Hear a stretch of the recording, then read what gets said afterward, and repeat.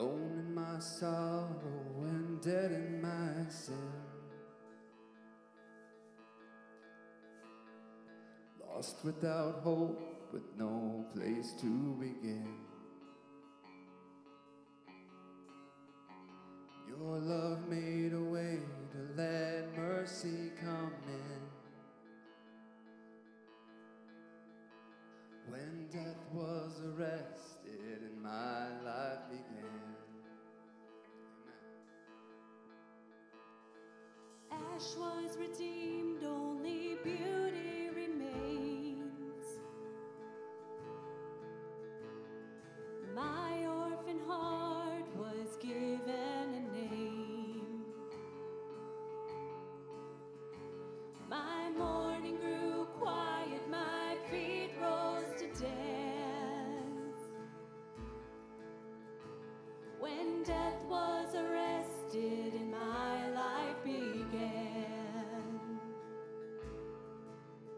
Oh, your grace, so free, washes over me.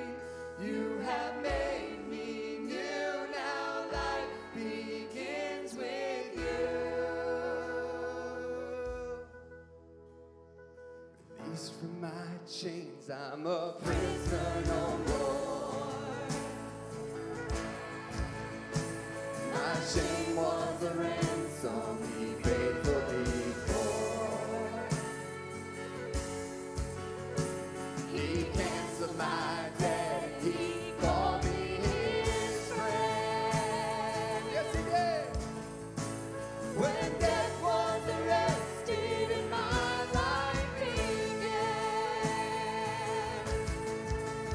Oh, your grace, so free, washes over me. You have made me new, now life begins with you. It's your endless love pouring down on us. You have made us new, now life begins with you. Oh, yes, it does. And our Savior displayed on a criminal's cross. Darkness rejoiced as though heaven had lost.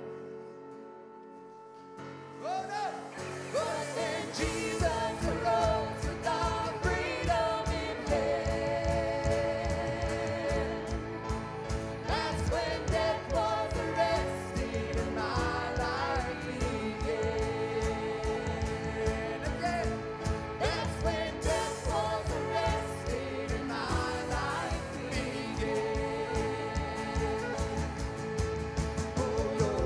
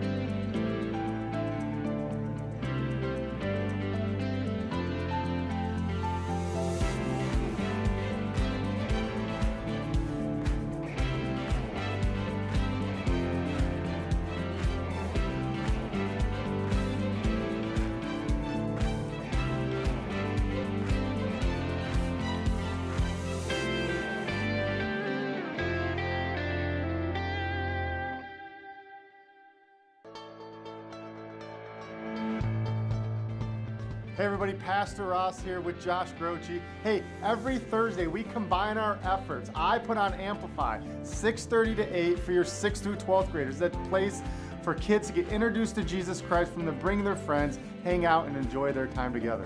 And if you're an adult, we have Celebrate Recovery, perfect for you. It goes from 7 to 9 p.m. If you're suffering with any type of hurt, habit, or hang up, it's the place to be. So we want to invite you out Thursdays beginning 6:30 and for us at 7. We'll see you then.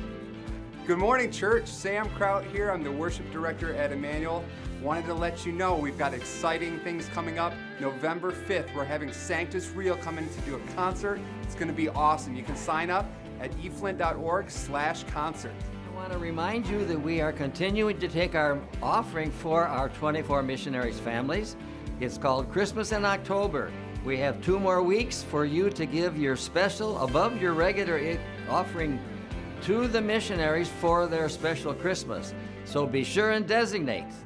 Good morning, church. Pastor Matt here. The first thing is our Kersley Outreach event. We've been invited to their harvest party. If you haven't signed up, you can do so in the back of the auditorium.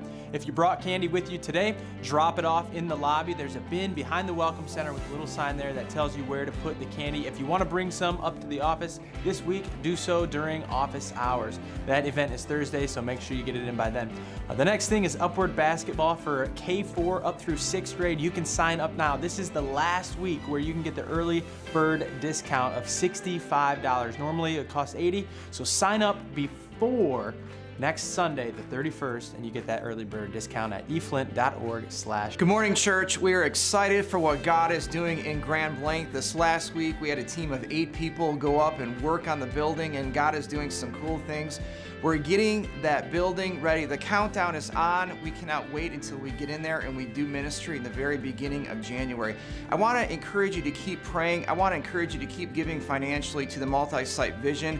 And I want to give to you a couple dates. Here they are, November 6th and November 20th. Those 2 Saturdays, we're going to have work days at the building in Grand Blanc. We want to get you excited and involved, and we can't wait to have you a part of the process as we get prepared for our soft launch in January. It's going to be incredible. Be thinking about it, be praying about it. We'll see you then. Good morning, church. We have a special treat for you today. My good friend, Wally Rose, he's been a pastor for a number of years. He is going to be opening God's Word for you today. It's going to be a powerful, just incredible time as he shares the Word of God with you. Today, Sam and I are both at Lake Ann Camp. I'm leading the Father-Son Retreat. Sam is leading the worship. So be praying for us and make sure that you get excited to open the Word of God and be challenged by my good friend Wally in just a little bit.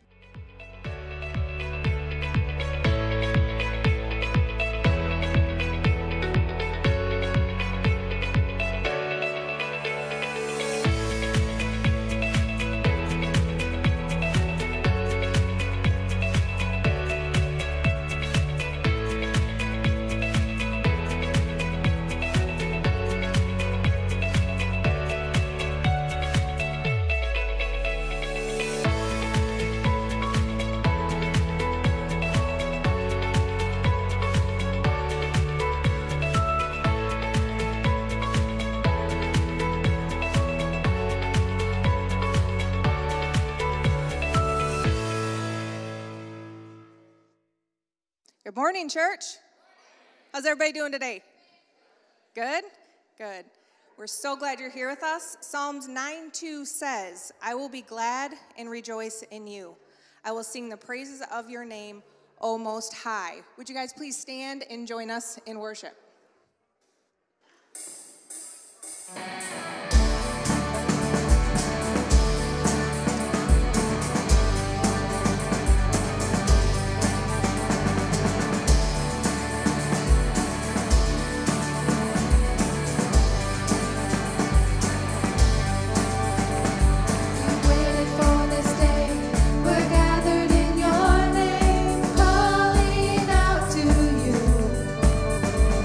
Your glory like a fire, awaken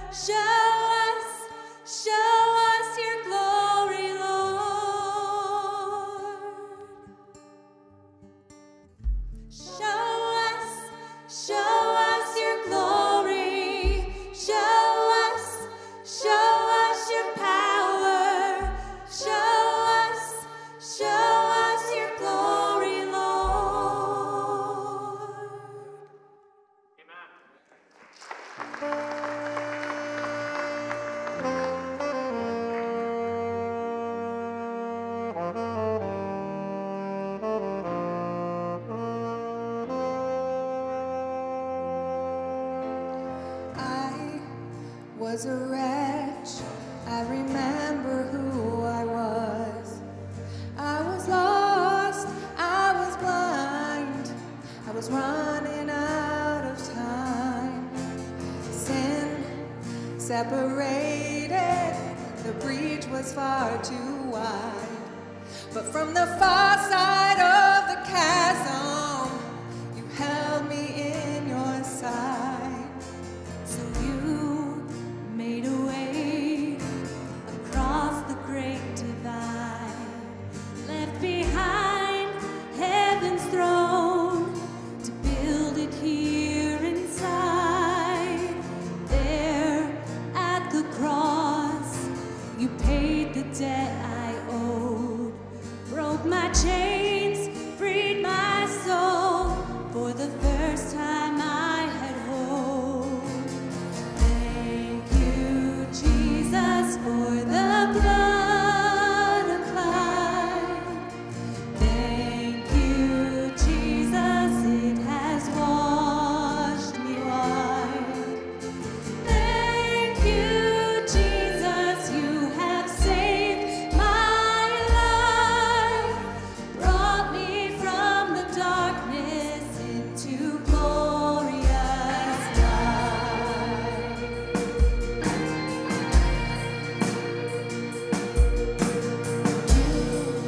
Took my place inside my tomb of sin.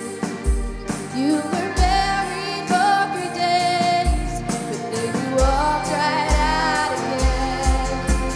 Death has no sting, life has no end. Your eyes have been transformed by the blood of the Lamb. Thank you, Jesus, for the blood applied. Thank you, Jesus, it has washed me white. Thank you, Jesus, you have saved my life, brought me from the darkness into glorious light. There is nothing stronger than the wonder-working power of the blood that calls us sons and daughters. We are ransomed by our Father through the blood.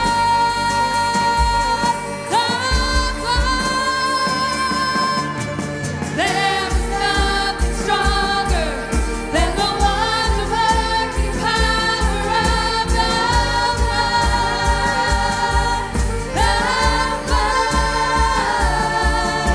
that calls us sons and daughters.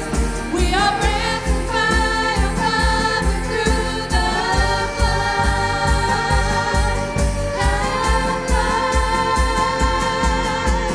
Thank you, Jesus, for the blood applied. Thank you, Jesus, it has washed me white. Thank you, Jesus, you have saved my life. Brought me from the darkness. Brought me from the darkness. Brought me from the darkness into glorious light.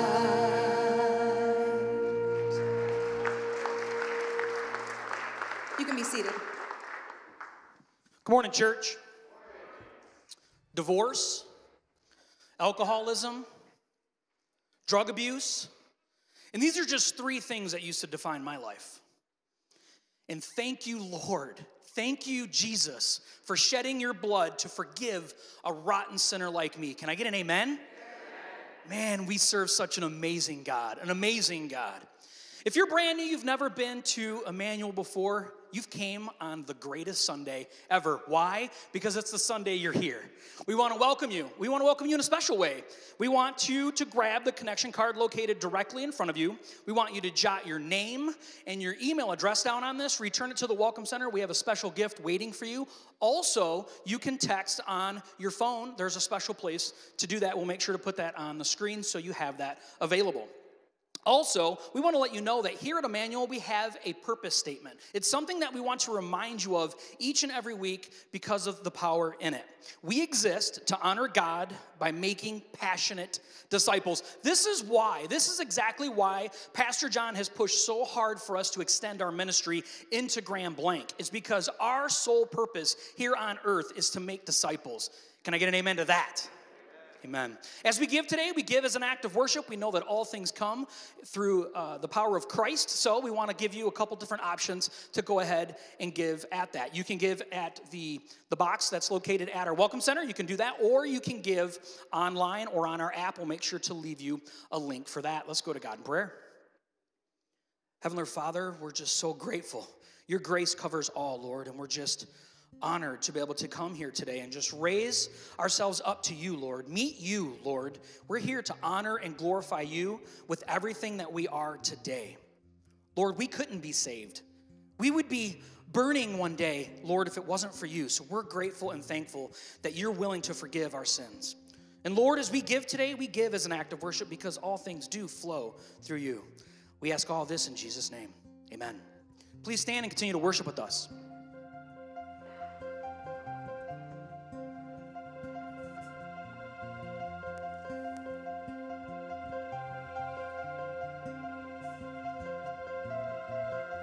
If love endured that ancient cross,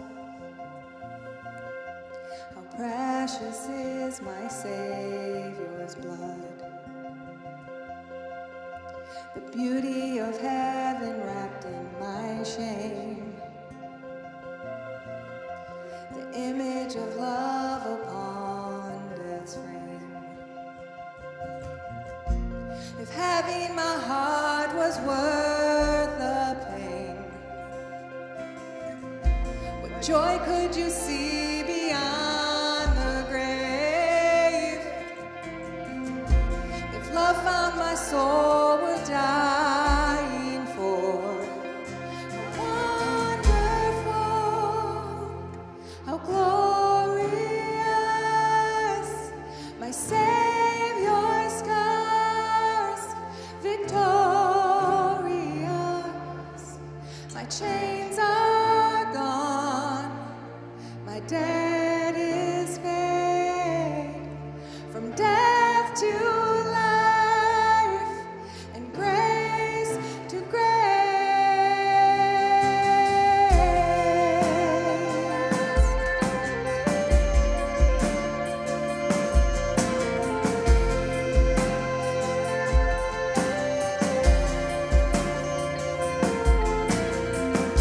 If heaven now owns that magnitude, how great is the hope that lives in you. The passion that tore through hell like a road, the promise that rolled back death and its stone. If freedom is worth the life you raised, where is my sin? Where is my shame? If love paid it all to have my heart, how wonderful, how glorious, my Savior's scars, victorious.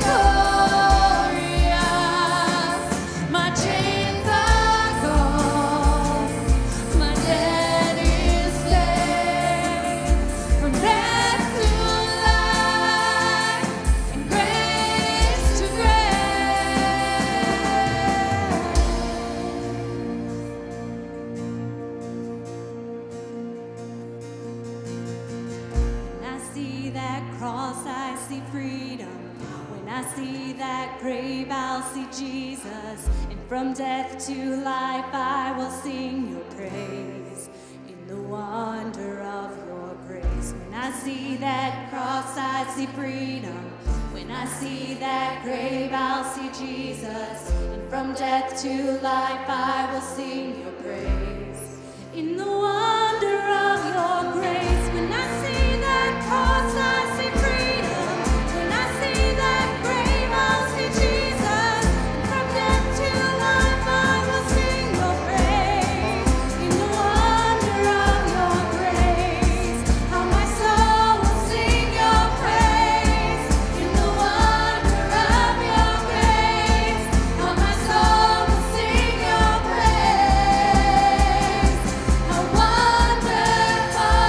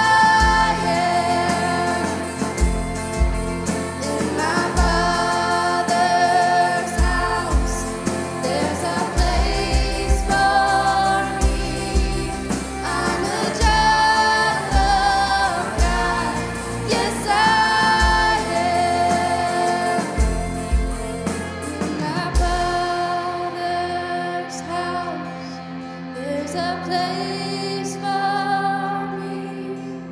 I'm a child of God. Yes, I am.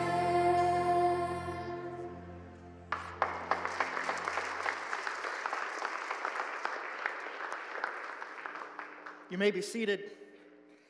If you're thankful this morning that you are a child of God, would you say amen?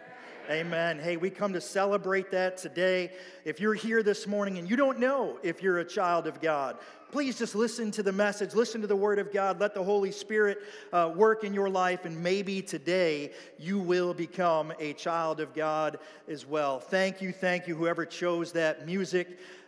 Boy, it was theologically rich. I am encouraged. I'm sitting there, and when you're getting ready to speak and you're in a new place, there's nerves that are going on. But man, the songs were wonderful, and I'm singing praise to God, and it just kind of set everything at ease. And John said, hey, this is a great group to preach to. You just open the Word, and they will be ready to go, and they will take it in. So I'm looking forward to that in just a moment. The only thing I'm going to disagree with Josh about, he said, this is the greatest Sunday, and every Sunday that we get to get up and worship God together is a great Sunday.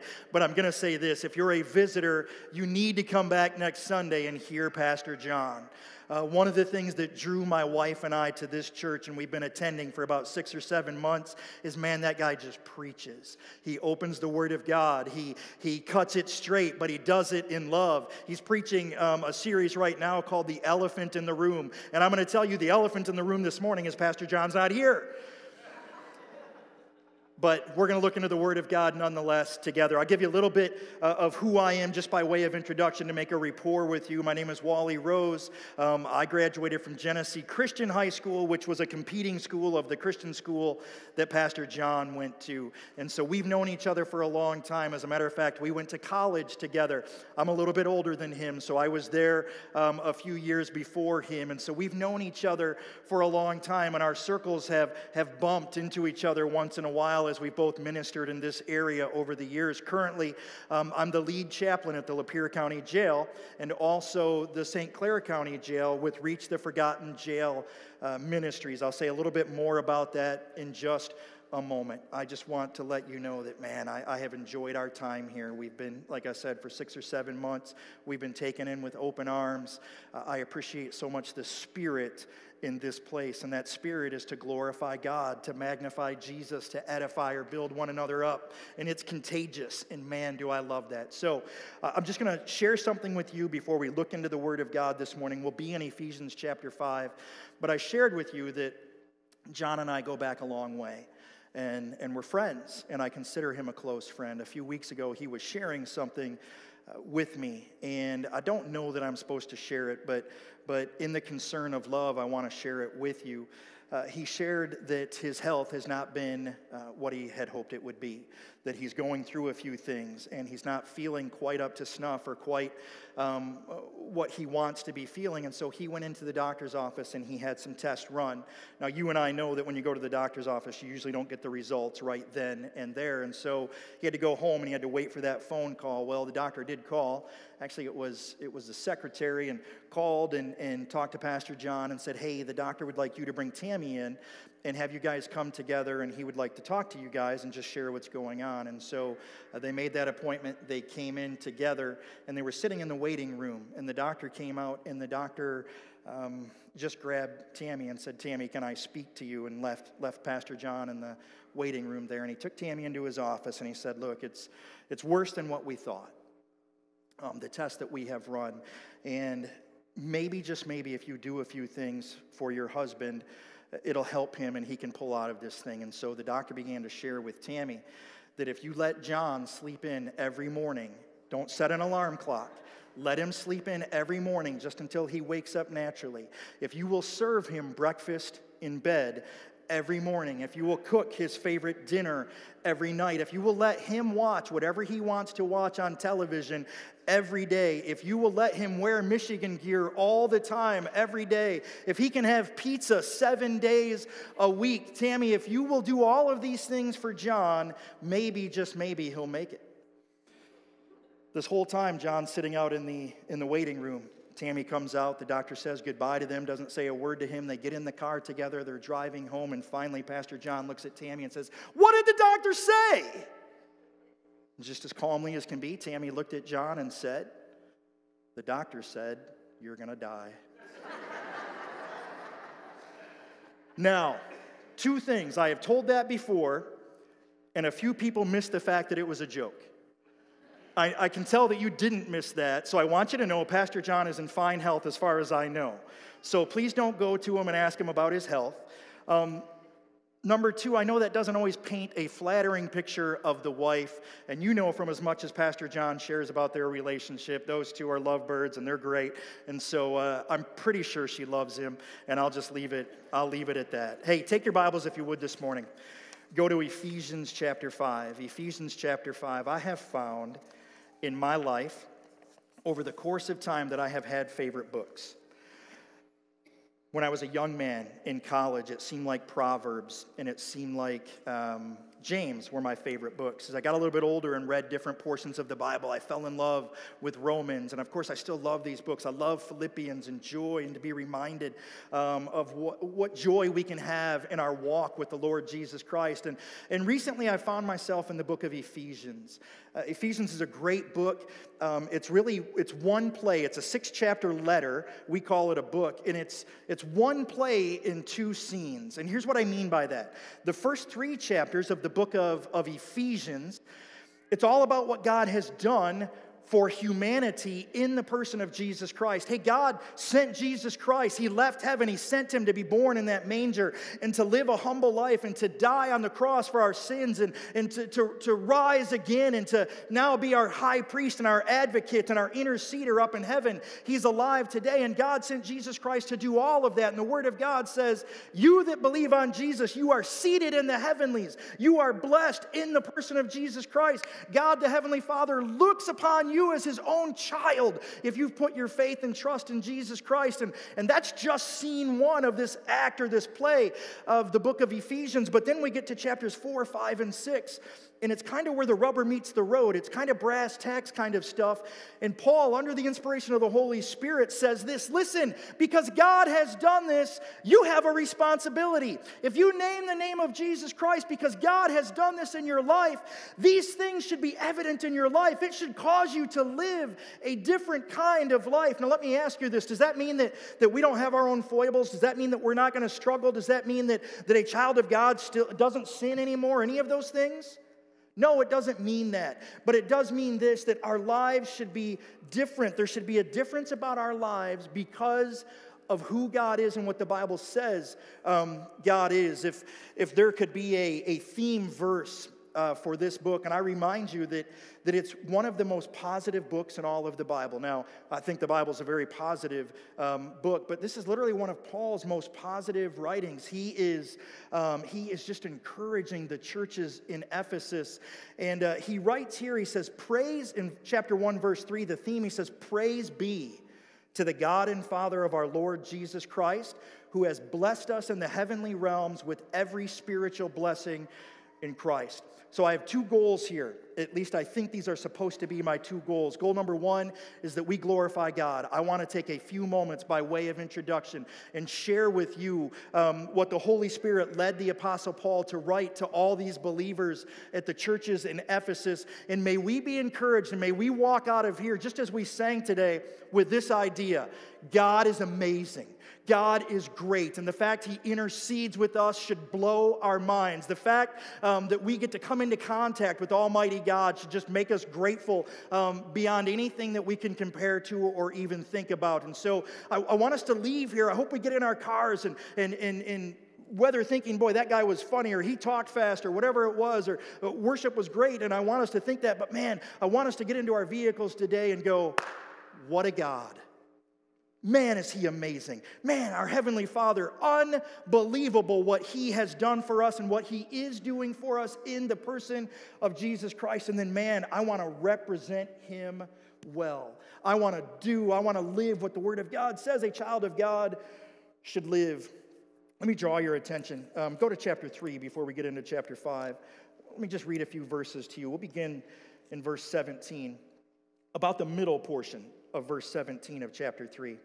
Paul writes this, "And I pray that you, being rooted and established in love, may have power together with all the Lord's holy people to grasp," listen to this, "how wide and long and high and deep is the love of Christ." If you've experienced the love of Jesus Christ this morning, would you say amen?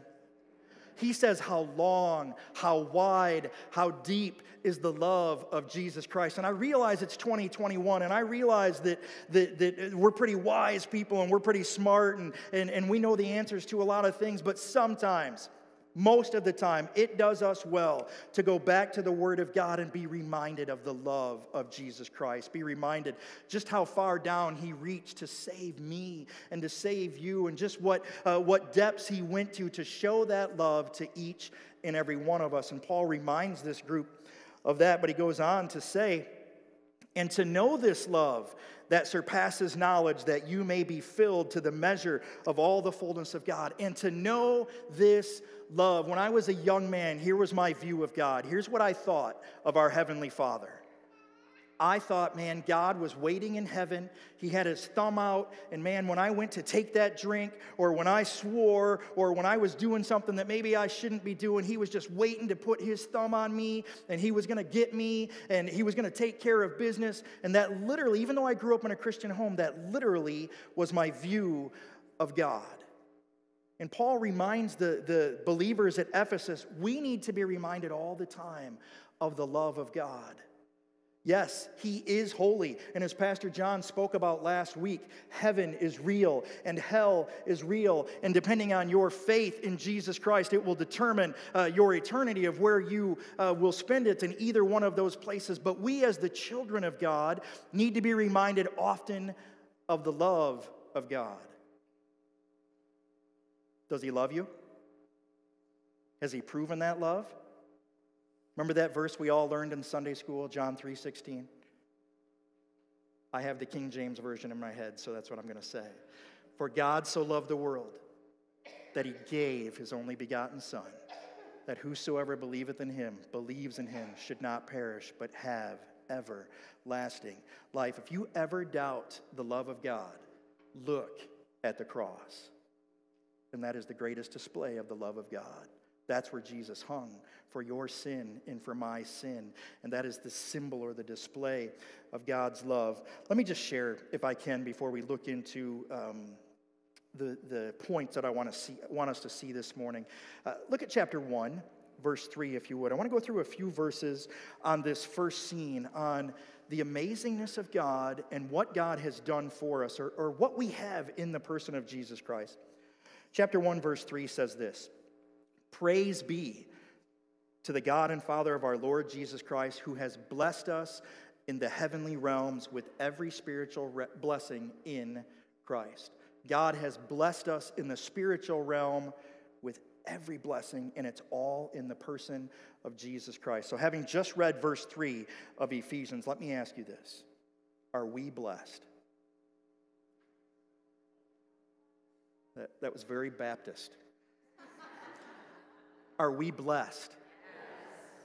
We are blessed. We need to be reminded all the time. Paul had no issues with reminding people, hey, it's good by way of reminder. I write this to you by way of reminder. I want you to know that you are blessed, but I also want you to know this by way of theology, that you are blessed in the person of Jesus Christ. It's through Jesus. It is no other way. There is no other person. You are blessed in the person of Jesus Christ. Jesus said in the Gospel of John, "I am the way, the truth, and the life. No man comes to the Father but by me." Did you know today that there's a lot of questions about that? There's always been a lot of questions, but particularly today, there's a lot of questions. I minister in our local jails, and I will tell you this, that there is every thought and every belief under the sun about who Jesus is in the jails. And so I assume that means that even in a place like this, we have a lot of ideas about who Jesus was, or who Jesus is, or if Jesus rose from the dead. I have a friend inside of one of the jails, and he happens to be a Muslim. And he practices the faith of Islam sincerely.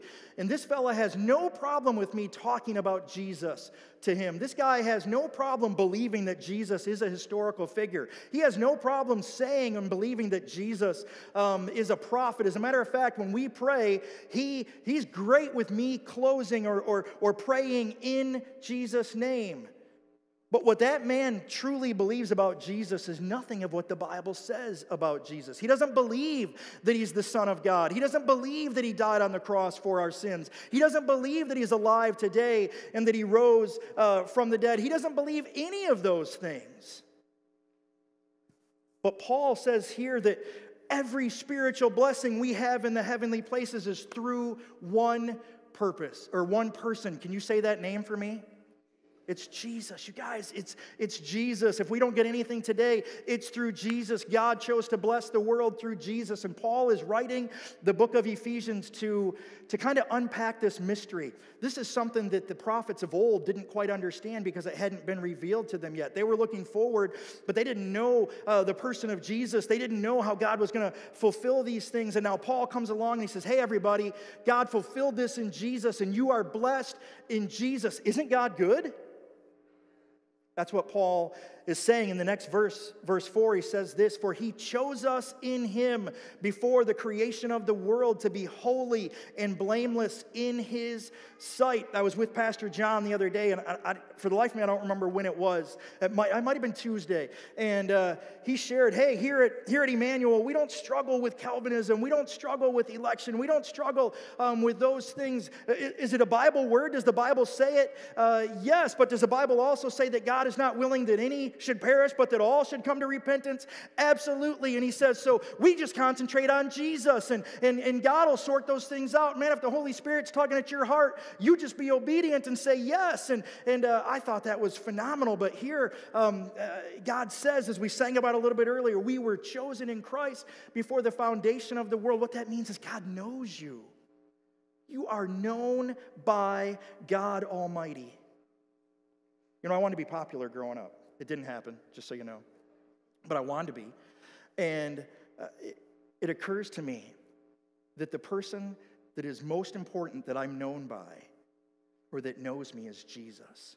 And here Paul just says, you are known by Jesus. You have been selected. You have been elected before the foundation of the world in him. We have that. That's the goodness of God. Chapter 1, verse 5 says this, in love, God predestined or predetermined us for adoption to sonship through Jesus Christ. Now, let me share with you. I got saved at the age of 6. There used to be stairs here, and I'm not quite Pastor John, but walking takes care of my nerves. I got saved at the age of 6. I was on my bed. I had watched a movie at our local church. We had a movie night, and I don't remember what it was. Those of you that are my age or older, it might have been A Thief in the Night, but I really don't remember, and you guys remember those old films. But here's what I knew. I knew that Jesus was God in the flesh, and I knew that Jesus died on the cross. Remember, I was a 6-year-old, and I knew that heaven was real, and I knew that hell was real, and whatever movie we watched, it was a depiction of hell, and I was scared to death as a 6-year-old, and I didn't want to die and go to hell, and so I sat on my bed that night, and as best I could, I poured my heart out to God, and I said, I'm a sinner, and I know there's a penalty for my sin, and I know Jesus died for my sin, and I want him to be my Savior, and I have no doubts in my mind that as a 6-year-old child, I got saved. Now, I didn't always live that way, and I learned some things as I went along, but man, I got saved as a 6-year-old, and I was eminently thankful for that, eminently thankful that God would look upon me, a young child, and save me. But I didn't understand adoption, and this literally changed my life. It changed my walk. It changed my perception and those things of God. I understood that justification, and Pastor John has preached on this, I understood that justification meant that I was declared righteous. So that when God looked at me, he saw Jesus, I was declared righteous, my sin had been forgiven, and I was good with that. But he really wasn't a personal God. And I was the age of 33, and I'm not a numbers guy, and I'm not thinking about Jesus dying at the age of 33 probably, or any of those things. It just happened to be in my life when I was 33. It occurred to me that I could literally have a relationship with God. Now, I was already saved. My sins were forgiven. But I got saved so that I wouldn't go to hell. I got saved because I was scared to death of hell. And that's okay because it's a real place. And I don't want anybody to die and to go there. But the fact of the matter is, I didn't realize that I could have a relationship with God. I didn't realize that, man, He would communicate me through His Word by His Spirit. And I could talk to Him in prayer, just walking or just doing my job. And it blew my mind when I felt and it was realizing I'm beginning to relate to God. God is influencing my life. I'm beginning to do things differently because of the influence of God. That's who God is. God didn't send Jesus to die on the cross just so that we wouldn't go to hell, but He did it so that that broken relationship that was broken in the Garden of Eden could be restored between you and between Him. That's how wonderful God is. And so I said all that to say this. He's a loving Heavenly Father. Something I learned recently is Jesus did not refer, let me rephrase that. The only time that Jesus referred to God as He was personally speaking was when He was on the cross. He was being crucified, and He said, my God, why have you forsaken me? All the other interactions, personally speaking about relationship between Jesus and the Heavenly Father, He always called Him Father. And so I was reading a book and I was reminded, hey, Wally, He's your Heavenly Father. Yes, He's God, but think of Him as your Heavenly Father. Think of Him as your Heavenly Father. Remember, He's your Father. And this is something that you have in Christ. And this was a big thing to me, and it might be nothing to you this morning. But man, it changed how I walked with Him. It doesn't mean my walk with Him is perfect, but it changed how I related to Him. It changed how I saw Him because He is my loving Heavenly Father. And that's all been proven in Jesus. Verse 6, to the praise of His glorious grace, which He has freely given us in the person or in the one, Jesus, He loves. I was sitting in the back there before service started, and Josh and I were talking, and he was talking about the amazing grace of God. Grace just reaches down, but it's so amazing, it just reaches down deeper to where we're all at. The amazing grace of God. Let me ask you, are you blown away this morning by the grace of God?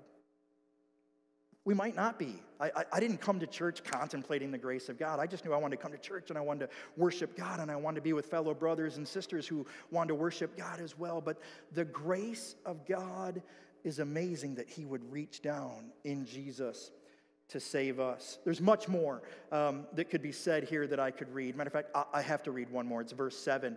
Through Jesus, the Bible says, we have the forgiveness of sins. So, I'm going to impart the gospel here. Here's what the gospel says. The gospel says that Jesus Christ died for the sins of the world. The gospel says that Jesus was and is the Son of God, that He lived a perfect life, and He could be the sacrifice for our sins. And the Bible says when He was on the cross, He who knew no sin became sin for us, that we might become the righteousness of God in Him, in Jesus. And so Jesus isn't just a historical figure. He is the literal Son of God that walked on earth, that was crucified on a cross, and the Bible says that something spiritually was taking place. All of our sin was being thrust on Him. And if you, by faith, through the grace of God, will believe, I think it's Romans 10:9 and 10, that if you will confess with your mouth the Lord Jesus and believe in your heart that God has raised Him from the dead, you will be saved. And when it says that you will confess with your mouth the Lord Jesus, here's what the Bible's saying. You need to line up and believe that Jesus is who the Bible says He is. Now, that's some deep stuff. Would you agree with me? I mean, the Bible says that Jesus was virgin born. That is supernatural. That doesn't just happen, but He is God in the flesh. So, man, I'm down with that. I'm good with that. And it occurs to me sometimes when I'm in the jail and I'm sitting there with a group of adult men, and some of these guys have not heard these things, and I'm sharing with them, here's what the Bible says. And some of them look at me like, you really believe that? Yes. Why? Because I think the Bible is the Word of God. I believe with my heart that the Bible is the Word of God. And I think it's 100% accurate. And God would not lie. And God says that Jesus was born of a virgin. But then it says He died for us. We don't have to work for it. We don't even have to attend church for it. Although I'll say if you're a believer, you're going to join yourself up with a church that's going to love on you and edify you. But you don't go to church to be saved. You go to church because you are saved. So, we have all of this in Christ, including the forgiveness of sins. Maybe you're here this morning and you've never experienced the forgiveness of sins. You ever done somebody wrong ever, and then you went to them and you made it right? Remember how good that made you feel?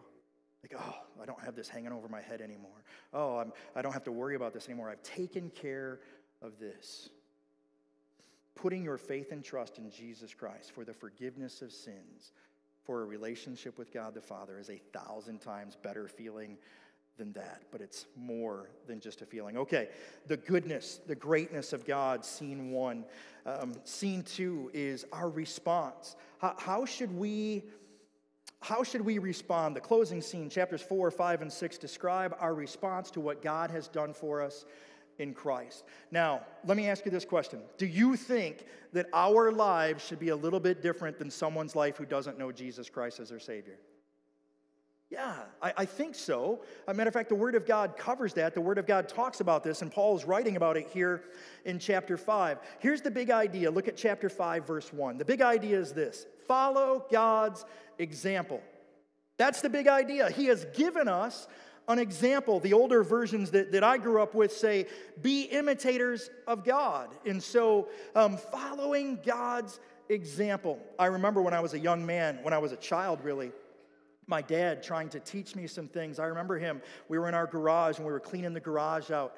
And for whatever reason, some guy came and I think he was trying to sell my dad something, or they had a meeting. I just didn't know about it because I was a kid. And they were talking and I was really shy, and my dad tried to introduce me to this man. And I kind of hid over by the workbench and didn't really say anything. And when that guy left, my dad took me aside and he said, "Son, from now on, when I introduce you to somebody, I want you to look them in the eye, and I want you to shake their hand. I want you to put your hand out there and shake them." And so I developed that habit. I began to look people in the eyeball, and I began to shake their hand. And I saw my dad, by way of example, do those things. And here Paul is writing to the believers at Ephesus, and I guarantee you they were much like Emmanuel. There were people that were saved for a good little amount of time there, although Christianity was new. And there were baby Christians and people just coming into the fold, and there were probably people there that didn't know Christ yet, but were part of the church, or at least meeting with the church people and all those things. And Paul says this: follow God's example. Listen, because this is who God is, because this is all that God has done for us, those first 3 chapters, remember, I want you to live your lives like this. Follow God's example. So he gives us a few things. I want to quickly share those with us this morning, and then we'll pray and we'll be on our way. Number 1 is this. He says, follow God's example. Verse 2, he says, and this is number 1, and walk in the way of love. You follow God's example.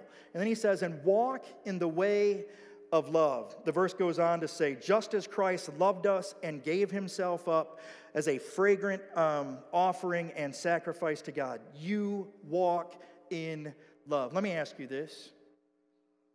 How different do you think the places we go could be? How much impact could we have on people if you and I, those who name the name of Jesus Christ, walked in love?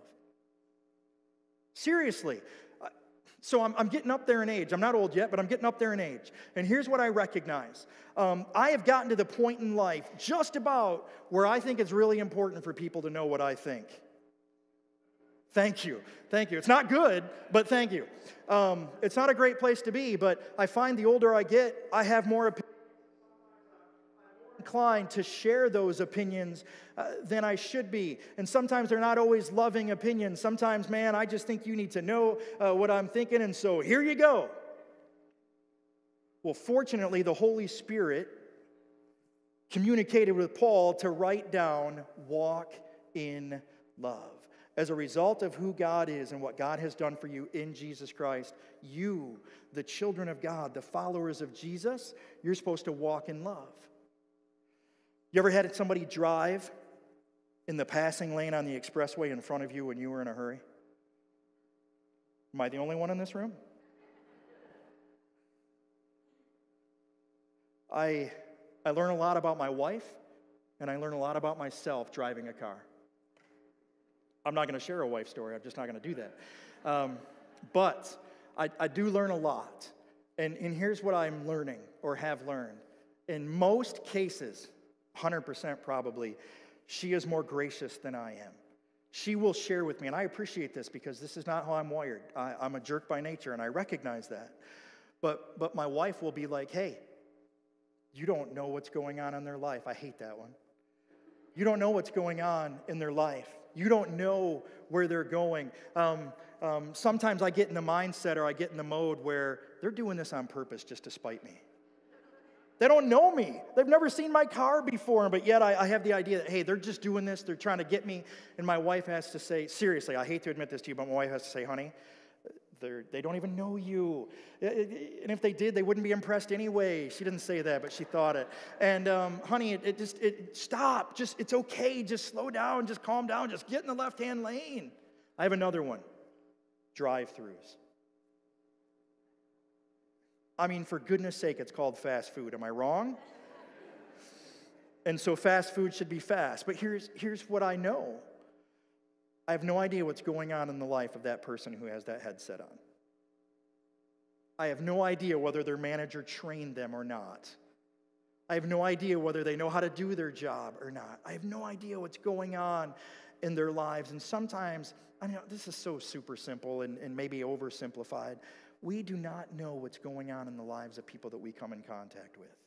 And here's what the Bible tells us. Hey, you who name the name of Jesus, walk in love. Live in love. I suspect that God put that in the Word of God because it would be really important. It would make a difference in those that we come in contact with. How about just in our homes? Just walking in love. Just being preferential. And you guys know this, but I'm going to share it with you anyway. The New Testament was predominantly written in the Greek language. And the Greek language is a lot more descriptive than our modern English. And so we have the word love.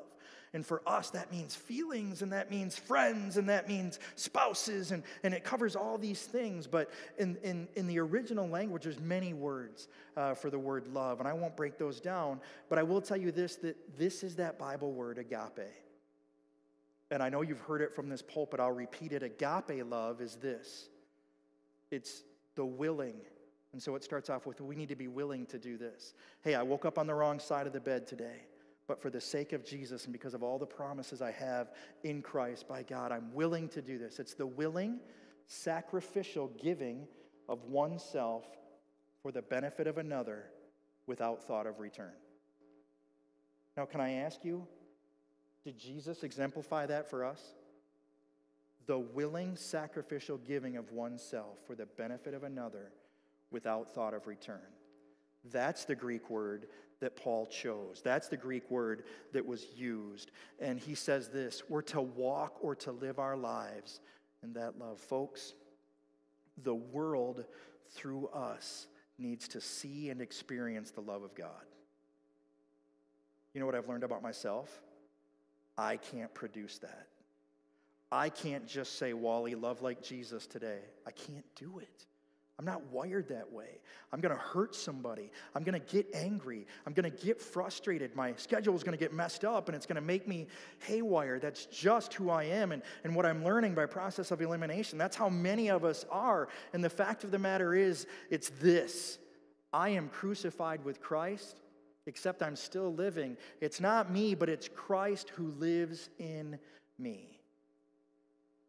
So the children of God need to yield themselves moment by moment to Christ, or the Spirit of Christ living in us, and God will produce that in us. What will He produce? Walking in love.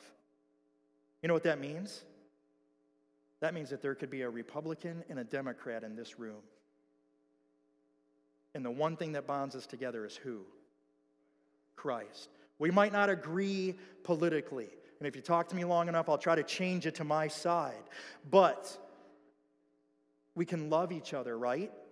Pastor John said it 2 weeks ago, probably in one of his messages, and it resonated with me. We can disagree with somebody and still love them, and we've lost that. We can't blame the world. That's on us. We have lost the ability to disagree and to still love. I think one of the greatest gifts of the church is this, that God puts all of us in this building, and we are messed up, and we are broken, and we need Jesus, and we came in with our own foibles and our own goofiness and our own problems, and the fact of the matter is our own ideas, and He puts us in this room together, and He tells us to love one another. Get along. You're part of the church. You're the body of Christ. Let me, through you, make me look good. Let me glorify myself. This is the greatest training ground from what the Word of God teaches us, because somebody in this room is going to bug you. They are. Let the Lord use that in our lives to walk in love. The second thing I see here, and I'll quickly move along, is this. He says in verse 3 and verse 5, let me read it to you. Oh, man. I got to put my reading glasses on. Not happy about that. But among you there must not be even a hint of sexual immorality. He's writing to believers. Or of any kind of impurity, or of greed, because these are improper for God's holy people. Look down at verse 5. He says, for of this you can be sure, no immoral, impure, or greedy person, such a person as an idolater, has any inheritance in the kingdom of Christ and of God. Much could be said there, but I'm going to boil it down to these 3 words. Forsake selfish pursuits. Man, it's not about me. It's about God. It's about His glory. It's about Jesus Christ and magnifying Him. It's not about me. It's not about the color of the carpet or the color of a platform. It's not about any of these things. The Bible is teaching us, as God is great and as He changes us, that we are to forsake selfish pursuits. Do we have to train little children to do right or to do wrong? You ever try to take a toy from a child? Especially when other children are around? You ever done that? Holy cow. But here's the deal. We have that in us. And Paul reminds them, hey, you know what? Because of what Jesus Christ has done for you, because of what God in Christ has done for you, I want you to set aside these selfish pursuits. Live your lives for others. Number 3 is this. It's wordy. I'm going to warn you right now. Replacing filthy talk and flippant speech with communication rooted in thanksgiving to God and affirmation to others. Replacing wrong speech. I was driving home one day. I officiate high school football, and I was riding with one of the guys on my crew. My crew is made up of some believers and some non-believers. There's 7 of us.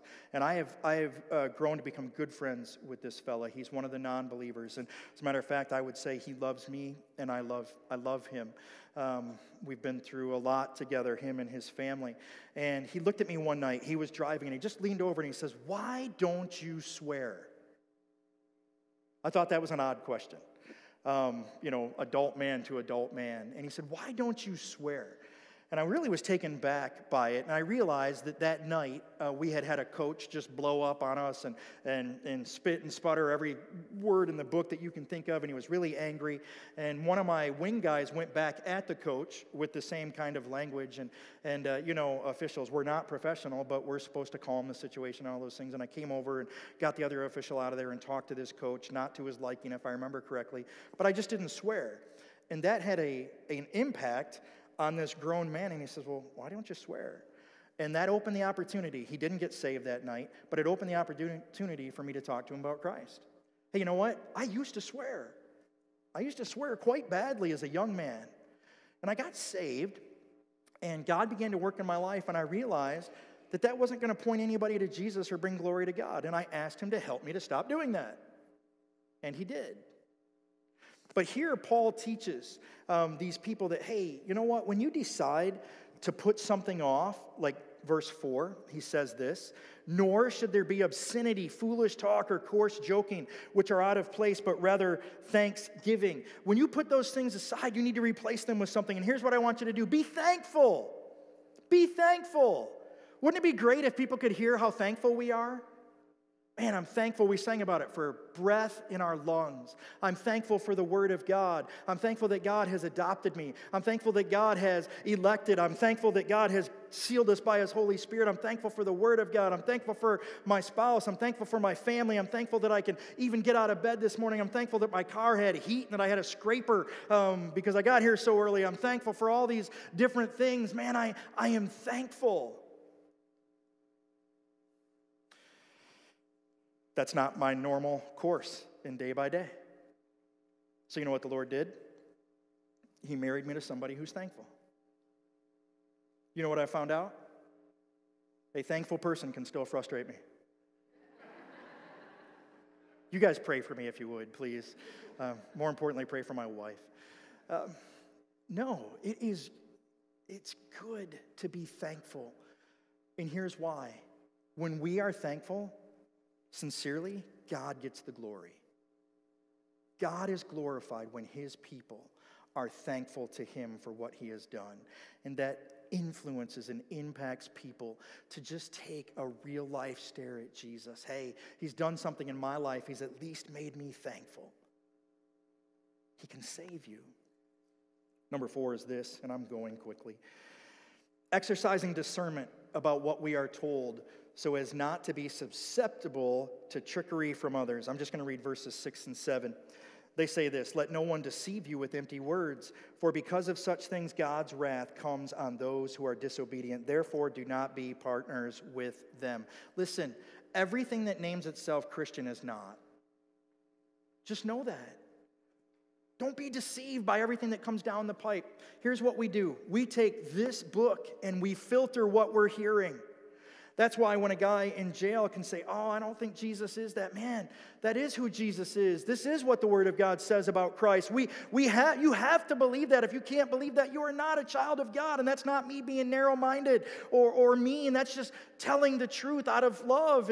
And so we need to exercise discernment about what we are told and not be susceptible to trickery from others. Listen, this is not just for young people. This is for all of us older people and middle people as well. We need to root our thinking and our belief in Scripture. It has to come from the Bible. I suppose that you are here in part because John preaches from the Bible. He doesn't get up. He doesn't open the USA Today and say, turn to page 3. He doesn't grab People magazine and say, hey, we're going to look at this article today. He stands in the pulpit and he says, hey, take your Bibles. This is where we're going to be today. Why? Because the Bible is the Word of God. John 17 says, set them apart or sanctify them through your truth. Your Word is truth. We just need to line up. Number 5 is this. As a result of who God is and what he has done for us in Christ, we should respond accordingly. Paul says this to these young believers at Ephesus. Hey, leave situations where evil is the agenda. Verse 11 and verse 12 says this. Have nothing to do with the fruitless deeds of darkness, but rather expose them. It is shameful even to mention what the disobedient do in secret. I'll give a quick example and we'll move to the last point and we'll be done. It's this. I was in jail. And I was chaplain in jail, and a guy came up to me, and he said, Wally, I want to tell you a joke. And I looked right at him, and I said, can I tell my wife this joke? I don't know why that's what popped in my head, but that's what popped in my head. And I said, can I tell my wife that joke? And he paused. He hesitated. And I said, I tell you what, don't tell me the joke. And he really wanted to tell me this joke. And I don't know what the joke is because he didn't tell me the joke. But he wanted to tell me this joke. And then a couple other guys who are his friends, who are mutual friends of mine, came and said, hey, man, don't try to tell Chaplain that joke. He doesn't need to hear that joke. I don't know what that joke was. But immediately I recognized this probably is not going to edify. This probably is not going to glorify God. This probably isn't going to be something that I should hear. And it is a good litmus test. Hey, can I tell this to this important person in my life that you know is a believer? And if not, let's just leave it off. There are some times that we need to remove ourselves from a situation or from people and trust and believe that God is big enough to take care of them. It's just what the Word says. And then the last one is this. Managing our time well. Verse 16 in our old version says redeeming the time, but here it says making the most of every opportunity because the days are evil. Let me just end with this thought. Our lives matter. How we live our lives matter. We were designed to bring glory to God. As a matter of fact, in closing, turn to chapter 3, verses 20 and 21.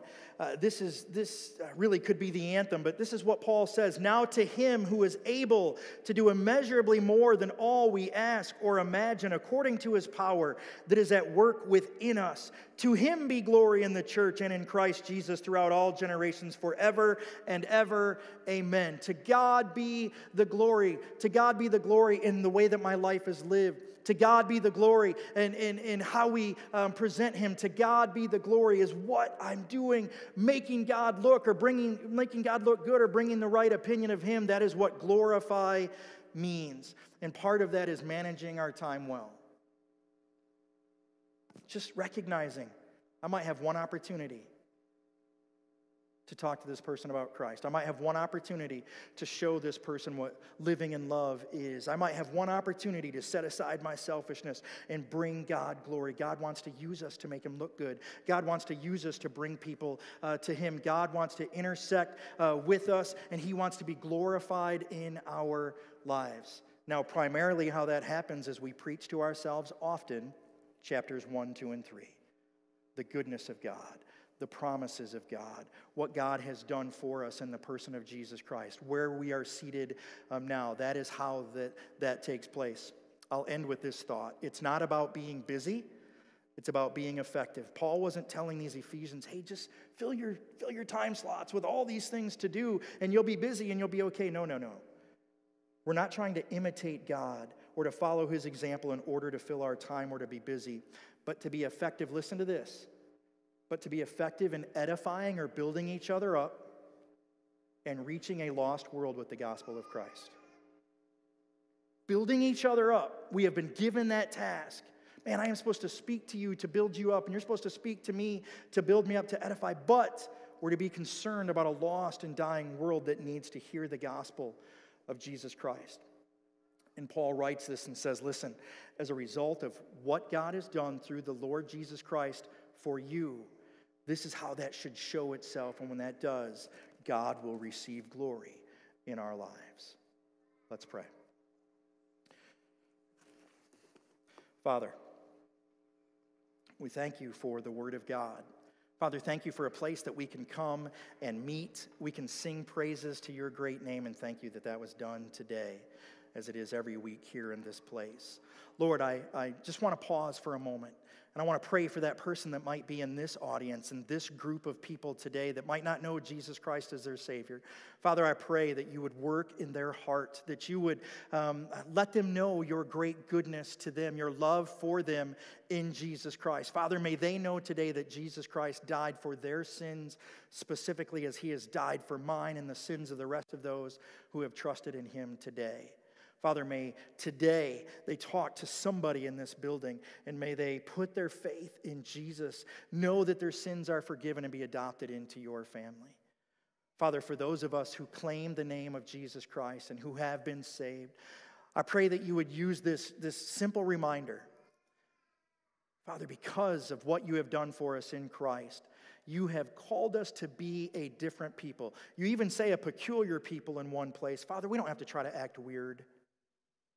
But Father, by loving, by not being selfish, by redeeming the time, by being thankful instead of some of the other conversations, Father, people will consider us different. They will consider us weird in some cases. So be it. Father, I pray that you would put within us a desire to bring you glory.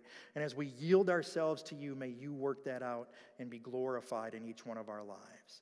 Father, we love you. We thank you for your goodness to us. We thank you for Jesus Christ. We thank you for the Word of God. And we thank you for this church. Father, thank you for what you're doing here and for broadening the sphere of influence that we have into another community. And Lord, may you bless those endeavors as we seek to follow you with our whole hearts. We ask all this in Jesus' name. Amen. Amen. Thank you, brother. A couple of things just by way of announcement. The first, follow along with the sermon series on the devotionals. This week we're talking about multi-site. We've got testimonies in there from our staff. Just encourage you to read those. They're on the app. You can also get a hard copy at the Welcome Center. The Kearsley Trunk or Treat is this Thursday. the 28th. If you signed up for a trunk or one of those things, or you maybe even still want to sign up, you can at the back. Remember to bring candy. We still need some more. We're dropping ours off at Kersley tomorrow. If you're not signed up, you're not helping anywhere, that's great. I want you to pray. Pray for this event, that God would be glorified and that the gospel would go out. People would see that we are a church that loves them and an opportunity for us to connect with people in the future. Remember to buy tickets for Sanctus Real, the concert that's coming up November 5th. You can go to our website, eflint.org/concert, and sign up for that. We do have Sanctus Real coming. You won't want to miss it, November 5th. You can buy tickets there. I have two other things for you. Upward basketball signups are now available. You can go to eflint.org/upward. K4 through 5th grade, make sure you sign up your children there. Pay the fee. This week is the last week to get the discount. So make sure to check that out. Otherwise, the prices go up after this week. So make sure you get the discount by signing up this week. The final thing is there are no midweek activities this week, so Wednesday and Thursday. The only thing going on, Celebrate Recovery, is still Thursday at 7. Otherwise, Magnify, Amplify, Men's, Women's, Awana are all canceled. It's intercession. Enjoy your family. We will see you back next Sunday. All right, let's stand together and be dismissed in prayer. Father God, we are grateful for the opportunity to worship and celebrate who you are. We're grateful that the risen Christ is no longer dead, but he's alive, and we can live fully and freely in him for you. God, dismiss us with your blessing now, we ask in your name. Amen.